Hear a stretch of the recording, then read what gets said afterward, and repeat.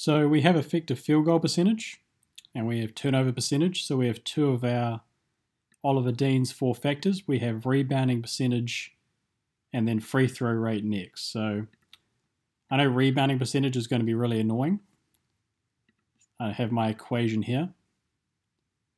It's actually two different equations. We're going to have to do offensive rebounding percentage and defensive rebounding percentage. So I'm just going to paste that into here. Come back in here, get my variables, or I'm just going to copy the whole thing actually and just copy and paste that in here. Oh goodness. Stretch this out. So that's a very annoying place to put that. I'm going to put that somewhere else. I'm going to put that at the bottom. So unlike the other two for effective field goal and turnover percentage, we can't actually use any of this because we're not counting field goals or free throw attempts. So I'm just going to get rid of all that. So we are just doing rebounds. The really annoying thing about rebounds, however, or the rebounding percentages, is we're going to have to calculate different opposition offensive and defensive rebounding percentages for each team. So that's going to be really annoying. So for the player, the offensive rebounds and the defensive rebound are going to be really easy to calculate.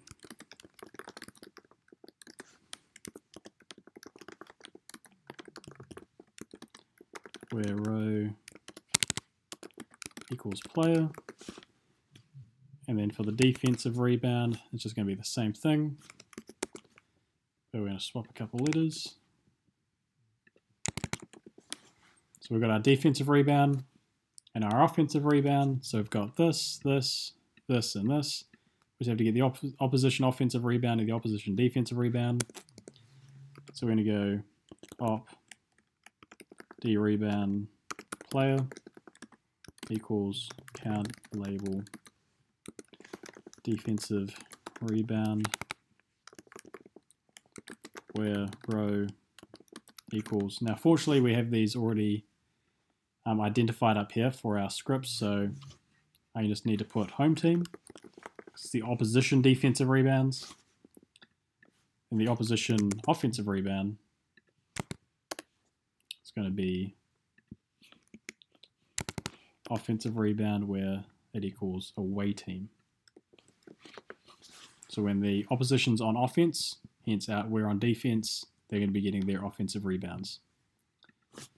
So now I can make the offensive rebound per player equals,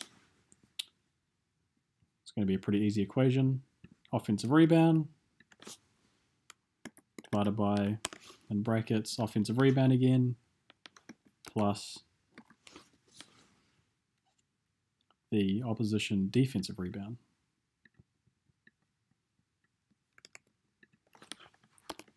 So that's our first one. Now the team.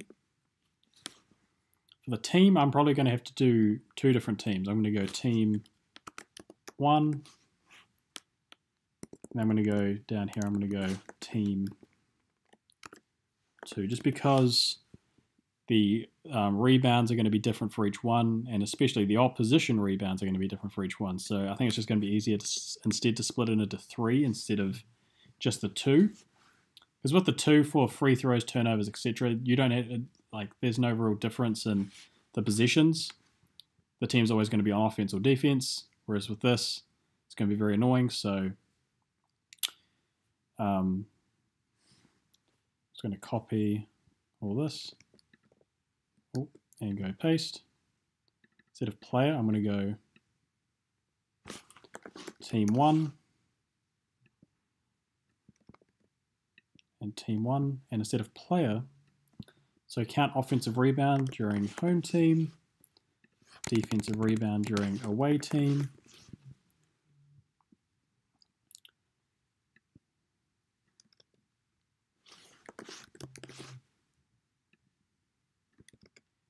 and now for the opposition, so it's going to stay the same. Defensive rebound of the opposition is going to be defensive rebound. That's going to be the same because it's going to be the same as our players for team 1 because team 1 is going to be our offense. I'm just going to have to change all this.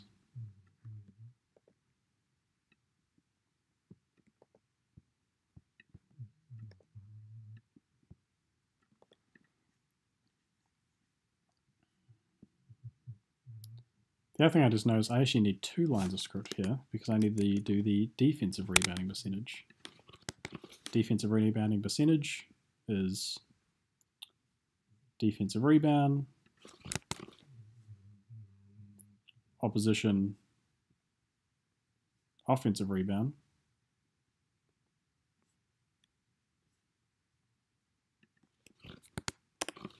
plus defensive rebound. So there we go. Defensive rebound percentage. Might hear my dog snoring in the background.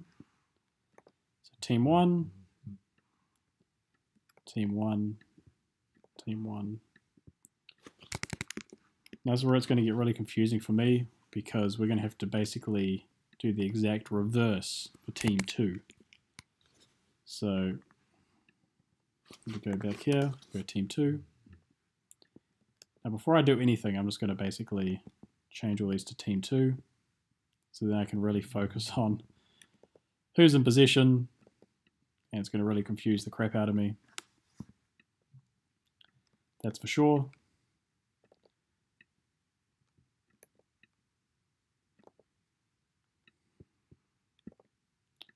So now all that's changed.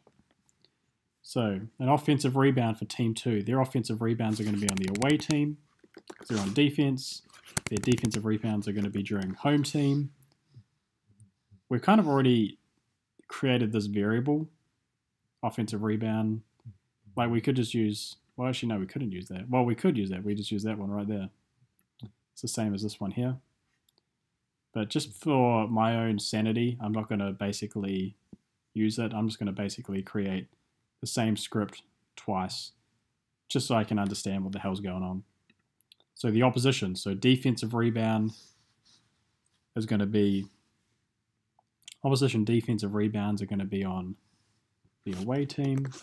The opposition offensive rebounds are going to be on the home team. So again, we've just literally repeated what we've got up here. Offensive rebound on home team, away team. So we've just flipped around these, I guess. So defensive rebounding percentage, it's going to hopefully all match up. Now the show, we're going to create 2 different shows for the teams because they're going to be different.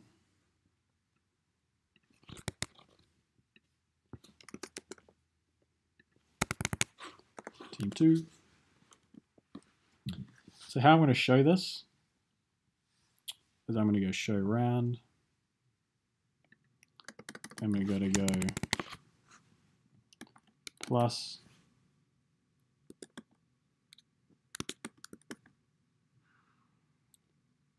I'm going to go, so on this one I'm going to put the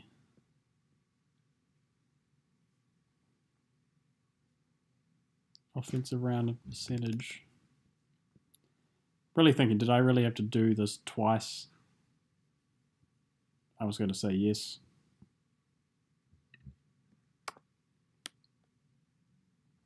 Why'd I put that there?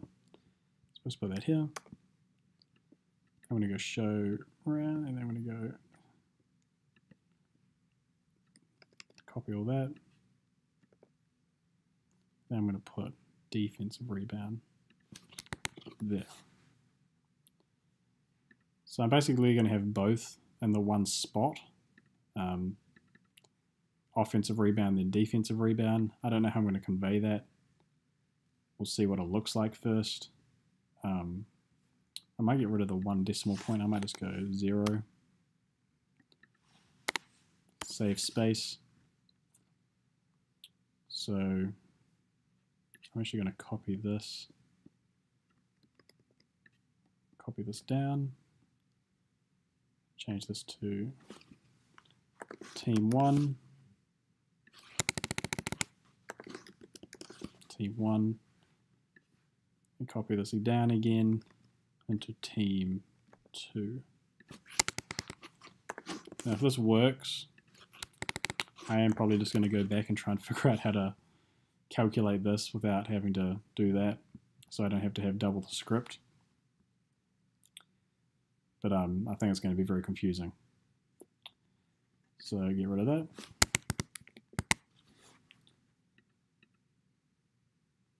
got an error just because I don't have a T there. That's easy.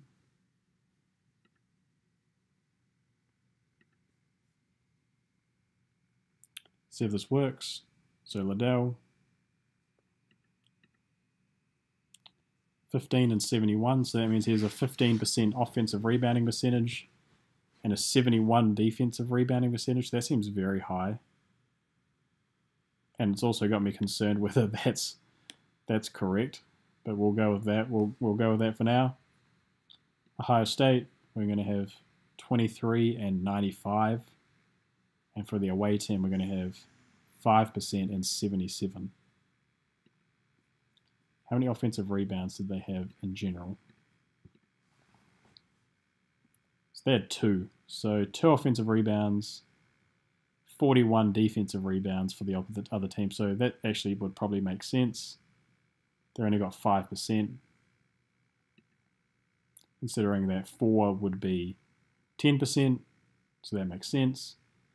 7 and 23, that's a much higher percentage. 23, that actually makes sense as well. So actually, I'm actually happy with that. I think that makes sense. So I'm going to have to change the name, though, of this, because otherwise it's going to be very difficult to figure out what's going on. So I'm just going to go O percentage. I'm going to go D percentage.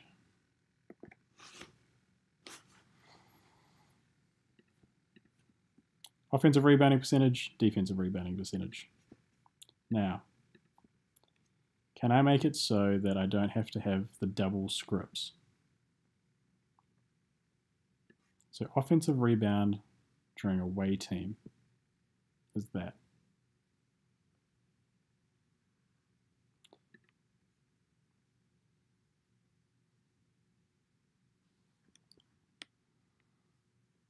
Wait, offensive rebound. Okay, so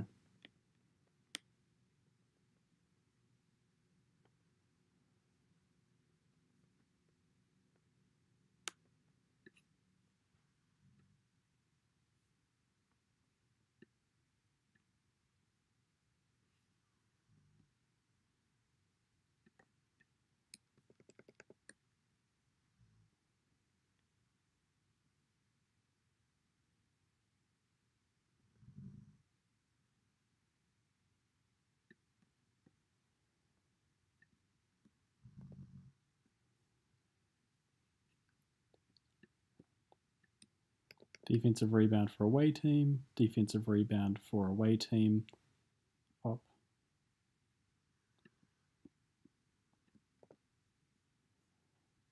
So defensive rebound home team, defensive rebound home team,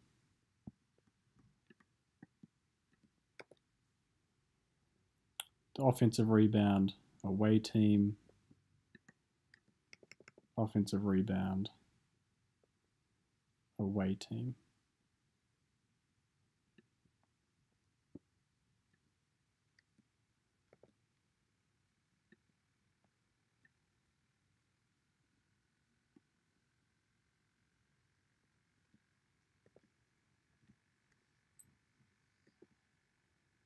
Offensive rebound team 2, O away, O away. It's going to replace that one. Defensive rebound team 2, defensive rebound home team, defensive rebound home team.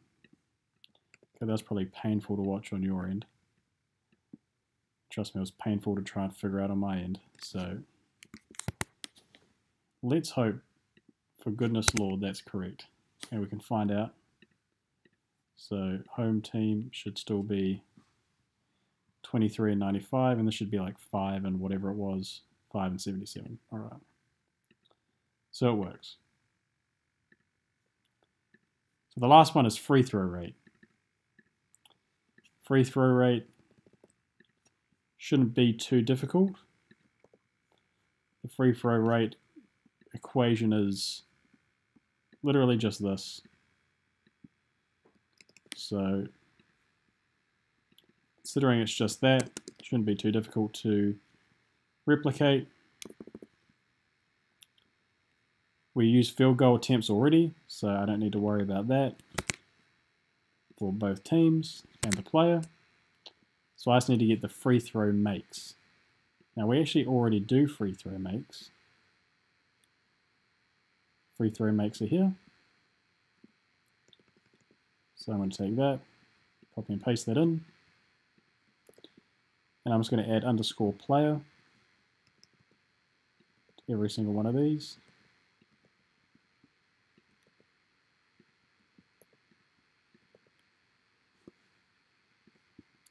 Copy, paste.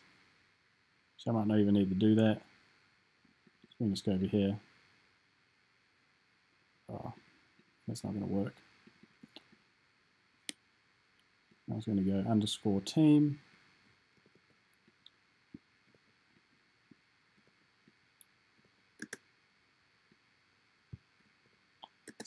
Sounds about like my laptop's going to take off. We're almost done. So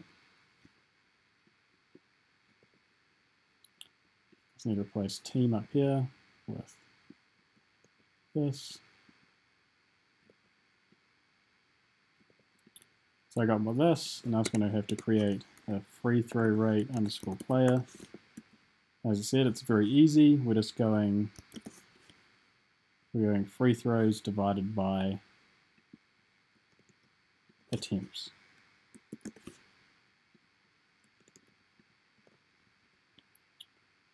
And then just copying it down, swapping the player for team, and then swapping this player here for this guy here, and this here for this guy here. Now we see if this is correct. We're going to go Liddell. Liddell has a 31.3 free throw rate, so let's see if that's correct. He made 5 free throws. Goodness, that's hard to say. And he had 16 attempts, so that's about a third. That makes complete sense. Ohio State, they made 9 free throws off 58 field goal attempts, and we got 15. So that also makes sense. 5 and 64. Oh, I didn't select away team. 7.8. That also makes sense. So there's our 4 factors. We've got effective field goal rate, turnover percentage, offensive and defensive rebounding percentages, and then free throw rate for the away team, the home team, and as well as each individual player that we select. Let's just put one more player here because why not? Let's just put key. So let's see what Key's 4 factors are.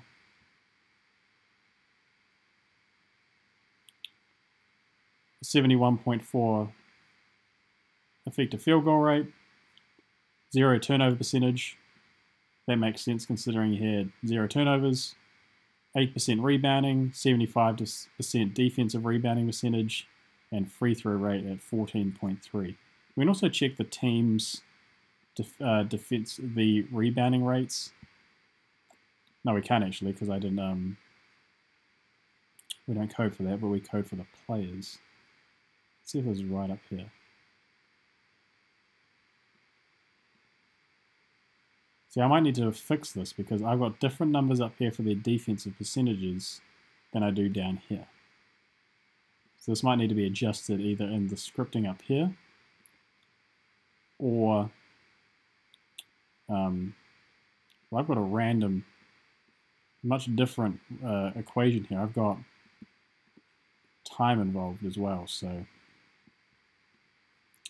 we've got different numbers but different equations. Maybe it's calculated differently in different parts of the glossary. Defensive. Yeah, the defensive rebounding percentage seems different when you're calculating it for an individual. Yeah, so the player must be different, but we're just going to stick with the 4 factors method of calculating it and we're going to have a different one up here. So we're going to have probably 2 different percentages calculating up here. Anyway, hopefully that was helpful. If you've got any questions, my email's in the description below. And thank you very much, and I appreciate you watching.